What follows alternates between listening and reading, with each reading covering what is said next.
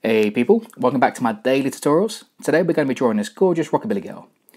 Now it's going to be this exact image we end up drawing. So I'm going to start off with a circle like this, and it's going to be the foundation of the whole face. So come off the side, bring a straight line down, curve around, and then curve back up into the circle to create that jawline. Once that's done, bring a line curving down the centre part there, and a line halfway through the whole shape, and a line a quarter of the way through. It's going to get a position for the eyes and the mouth. Once you've done that, just bring a little over on the side and a curved line down. It's going to sort of show where the face curves, where it sort of bends on the side. Now I'm going to bring a curved line here, from that quarter line, curving down, and just from the side of the jaw. Now draw these two curved lines down, one from that quarter line and one from the outside of the jaw. It's going to build up the basis for the neck. You then want to create this other curve coming from the jaw, and just a curved line coming back from the other line. Once you get to the end of those curves, just bring in circles, and it's going to sort of build up the shoulders. So one larger one there, curve around the outside, and it's going to give the shoulders building to the arms. So by curving around those circles, it's going to build up the basic positioning for the arms. Draw a line going from each one of those shoulders, and then about halfway through it, roughly for the centre bit, draw a line down, and that's roughly where we're going to put the cleavage. So once that bit's done, we can bring in the lower part of our dress. So bring a long V shape and two curves on the side. And once this is done, we're going to work back up to the face now. I'm going to start off with the sunglasses. So bring two large curves and a little base bit just above that halfway line. Now you want to sketch a little line that's going to go roughly halfway between that halfway line and the quarter line. And bring two large semicircles coming down to that, curve back around to the glasses at that halfway line. It's just a really easy way of building up the base for that. Mimic the shape on the inside to create an inside part of the glasses. And just on the nose, on that little quarter line part, I'm going to do a large circle and two smaller circles. Two little nostrils. You can do a curve around the outside for the outside nostril on the right hand side, and the other side you want to bring it around and go a bit higher to create a bit of the bridge of the nose. Now if you pay attention to the mouth area, I've put in two extra lines, one above, one below that line. And just bringing two little lines here, just coming down from roughly where the glasses are, and that's going to give me the base for the mouth. You want two little dark bits on the side and one in the centre. Now the other two lines are going to be where the lips are going to go. So you want to bring nice luscious lips curving up and a little dip at the top to create the upper lip, and a nice curve at the bottom to create the bottom lip. The eyebrow is going to go on this line that's just above the glasses. So if you draw a line from the top of the glasses, it gives you a rough positioning. You want to curve these out, going quite thick to begin with and going to nice little points right at the end.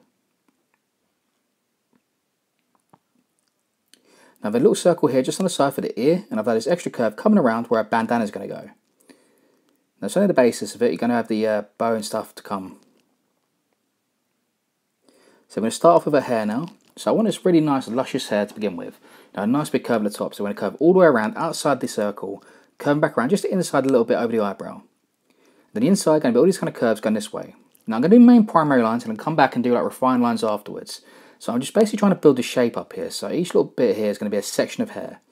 So you see these nice little curves on the right hand side, curving down, just overlapping that ear a little bit as well.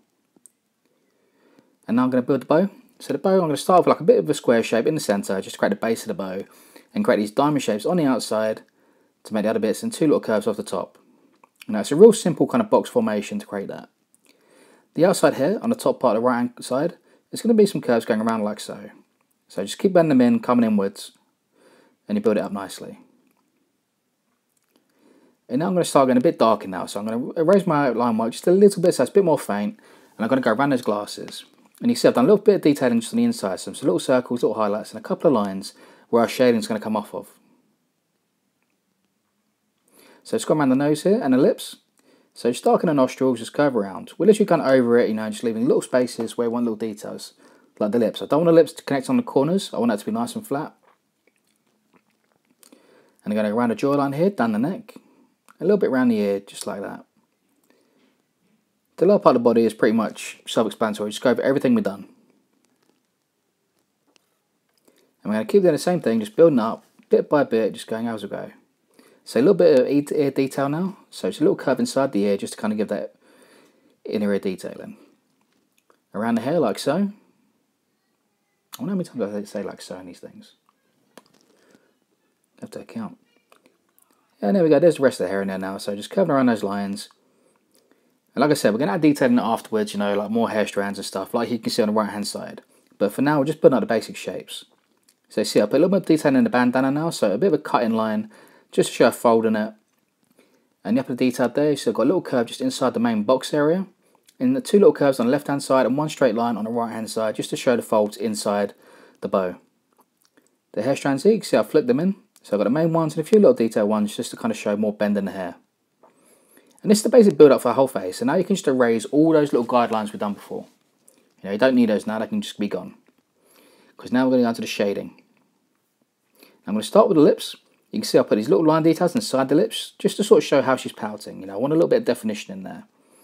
I've left a little strip of white just on the top and put some grey tone over the top lip, and the bottom one I've left a little highlight just through the centre and a tiny bit of shadow just underneath the chin. So see here, just around the nose area, I've just marked out a little key point where I'm going to put some shadow coming down and around the bottom. I'm leaving a little highlight just around the nostril area, just kind of really make it sort of stand out a bit better. And a little shadow just on the bridge as well. I'll put these little lines just on the cheeks to create little kind of dimples where she's sort of pouting. And from those lines I'm just going to shade inwards, just a very faint bit there.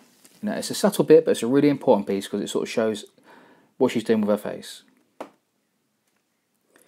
I'm putting the rest of the shadow now in the bottom part of that jaw, so a little bit of shadow just underneath the glasses, just curving around, and just a very faint bit across the bottom part of the jaw and on the sides. Now here I'm going to blacken the eyebrows, so I've got nice black eyebrows kind of fading out towards the inside part, and a little bit of shadow just on the inside corners. The glasses are mostly black, just avoiding the key areas that I drew in, so the circles, and where I've done the straight lines I'm basically doing a fade out, coming from the left hand side, fading to the right. Now you see I put these little key points inside the glasses now, on the actual frames themselves, and these points I'm basically going to fade off and do little shades from around them. And that's just key little points around there, just kind of give a bit more interesting shape to it. And once I've done that, I'm going to start into the hair now. So the hair, I'm going to keep building up these sort of curved lines, just making up nice shapes, building up little layer by layer, little section by section. A little dip here, a little bit there. Just keep flicking it in like so. Remember, you don't want to colour the entire thing in, you want to do a little bit by little bit. So little highlight strips just here. If you make like a little highlight line just coming down through it, a little highlight through the centre. Rather than building all these shades in one go, just do a little few sections, bit by piece. And just keep building this up for the exact same technique for all the hair. So just think of it section by section, just make each little bit interesting, just by these little lines. Try to sort of not get in the habit of thinking of it as hair strands, but hair sections. It really helps. And once all the hair's done, I'm going to go on to the bandana now. So I'm going to do like a polka dot style, like you can see on the right hand side. So I've marked out all my circles. And then I'm just going to put like a really even grey shade around the rest of it. It's really quite simple that, but it's really effective.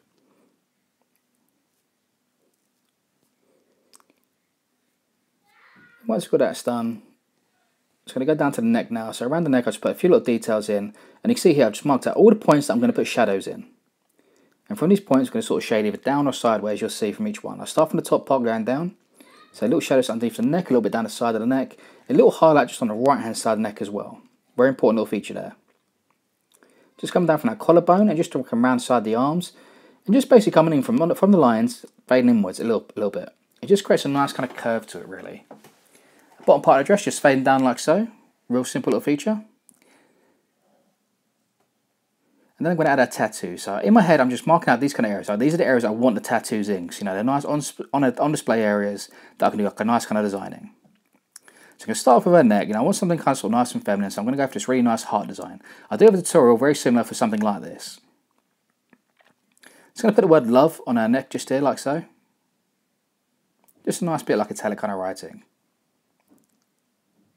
On the left hand shoulder, I've got this nice simple mandala. I will do some tutorials on these kind of ones as well. And for the last tattoo, I've got a little X on her cheek, and I've got the sparrow, well, the swallow, on the right hand side rather. Not sparrow, it's a swallow. All classic old school, just to kind of fit in that rockabilly theme. Old school tattoos and rockabilly just go hand in hand. And there you have, people. That's how you draw this really cool, gorgeous looking rockabilly girl. I hope it helps. If you like this video, make sure you comment, subscribe, like. And if you'd like to see more on this, just comment below and let me know. Or if there's something else you want to see me draw, just let me know. And I'm always happy to draw whatever you guys like. So, yeah. I am the Broken Puppet, people, and I'll see you next time. Peace.